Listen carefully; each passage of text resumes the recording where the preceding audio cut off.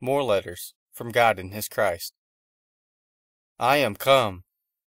February 4th, 2011, from the Lord, our God and Savior. The Lord's Word spoken to Timothy during an online fellowship. For the Lord's little flock, and for all those who have ears to hear. My lovely sons and daughters, have you truly considered? Look with eyes wide open. Discern while standing in awe. Consider. Seek to discern with your eyes opened and your understanding set free. Hear and consider these three words. I am come. Consider the whole of prophecy and lie down. Consider all my words, even from your foundations, and bow down. Consider my glory and what this means, and worship. As I am, so are my words.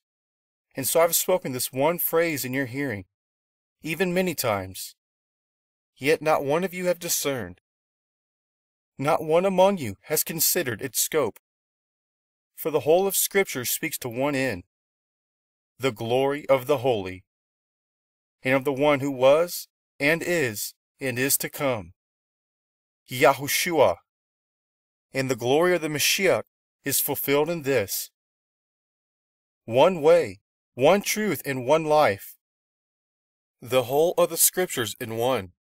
And so I've revealed it to you once again. The fulfillment of the whole has come, and is revealed in this: I am come. The one who was, has come. The one who is come. The one who is to come shall fulfill and complete. History has an end. And his name is the great I Am.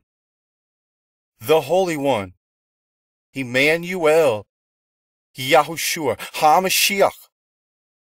Yahuwah.